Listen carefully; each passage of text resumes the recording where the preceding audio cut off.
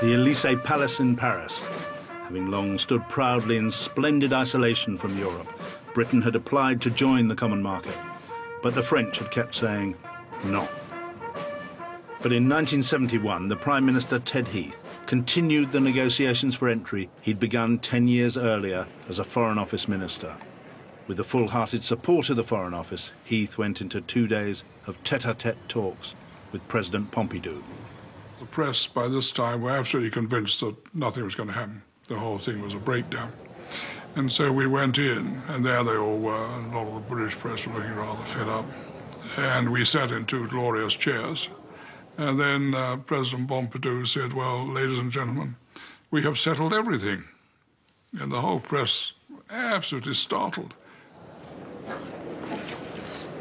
It was wonderful to see them all there. Even our own people, our own civil servants, were shaken by the fact that we had complete success.